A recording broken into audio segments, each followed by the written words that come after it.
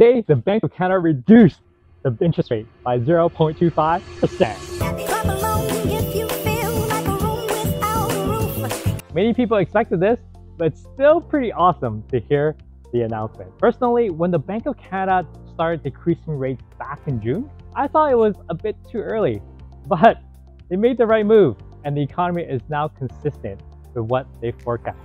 So for every $100,000 of debt that's connected to prime rate, that's a reduction of $15 per month.